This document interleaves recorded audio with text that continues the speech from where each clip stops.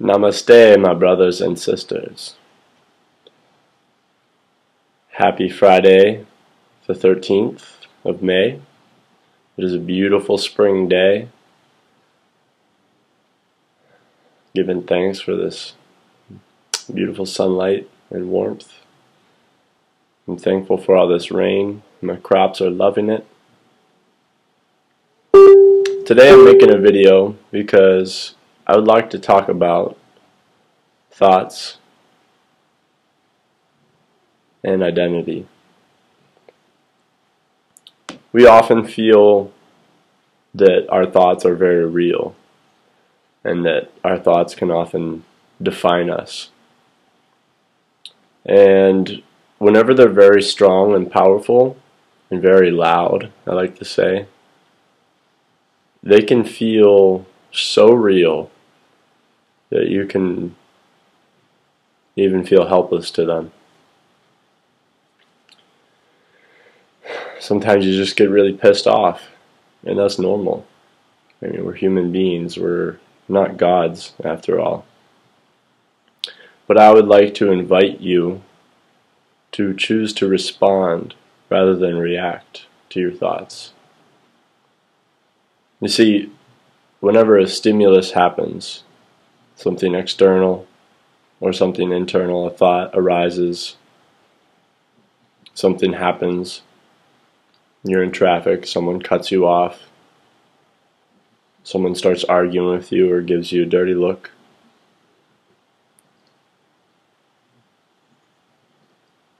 And we feel victimized. Why is this happening to me?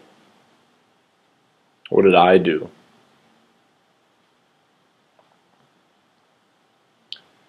And I invite you to respond rather than react. Now let's break that down. Say you have a thought. You have a reaction to the thought immediately.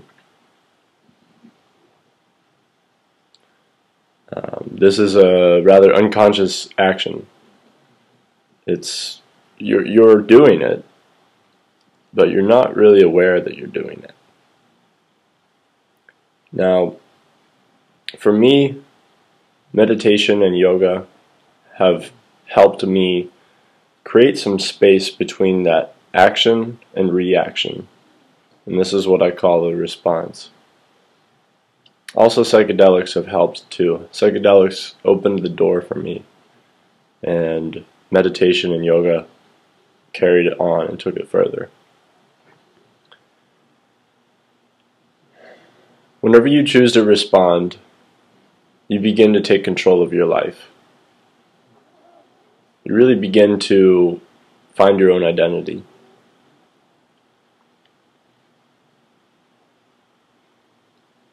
If we're just living our lives unconsciously, making actions, fulfilling desires, then we're not really in control of our life at all. And we are kind of victim to our ego. But whenever you take some space, whenever something happens to you that would trigger something in you, I invite you to do one thing. Take a deep breath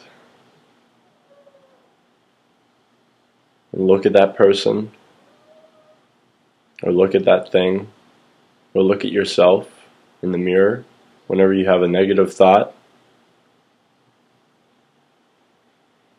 And just breathe into that for a moment.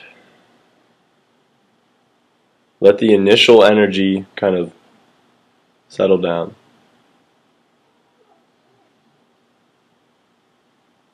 And you'll be amazed at how much space there is within our mind, within our capacity, ultimately to love. And it doesn't have to look flowery or rainbowy or like love and light. Love can be a very subtle thing. It's just a recognition of what is true. Honestly seeing something for what it is. Whenever somebody argues with you or gives you a dirty look, or gives you the middle finger, or cuts you off in traffic, whenever you take a deep breath and you look at them, and you try to step into their shoes for just a moment, 9 times out of 10, they're going through some really hard stuff. Otherwise, they wouldn't be acting that way.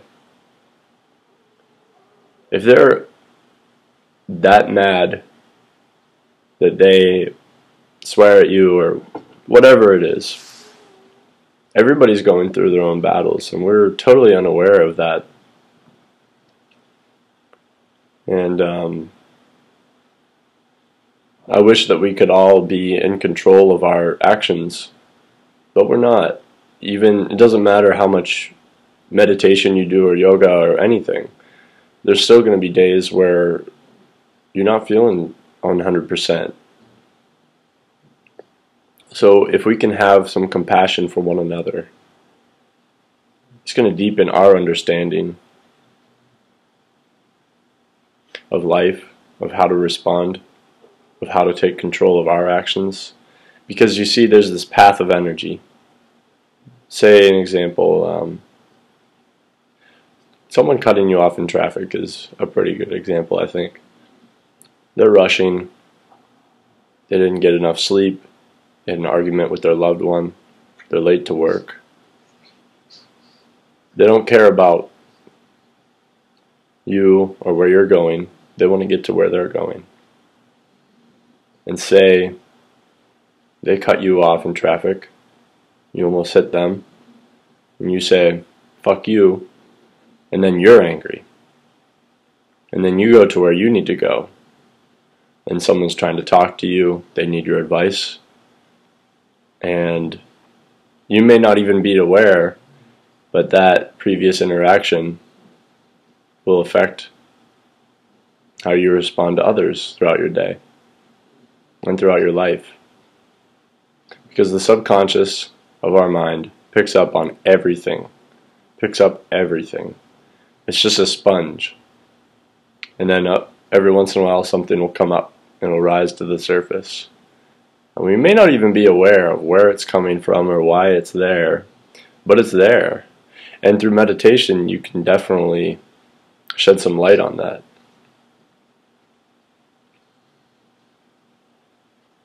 But it's always there.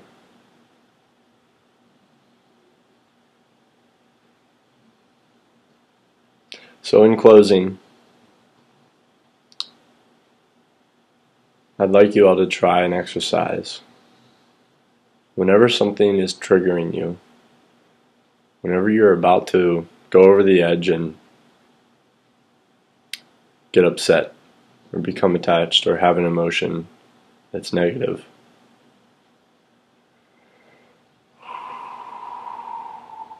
take a deep breath in and out, maybe a couple times, and try to have some compassion in your heart. Once you see beyond someone's initial action, you can see that they're a hurt human being, and they actually need love. They need compassion, they need forgiveness. And they definitely need understanding.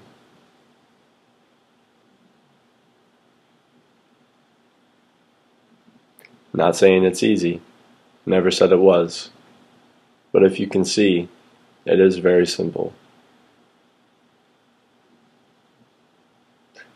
Thank you for listening. I hope you got something out of this today. I don't even know if I'm going to post this. It may just be for my viewing. But I just wanted to share some light while I was feeling it. Love you all. Peace and love. Blessings. Namaste.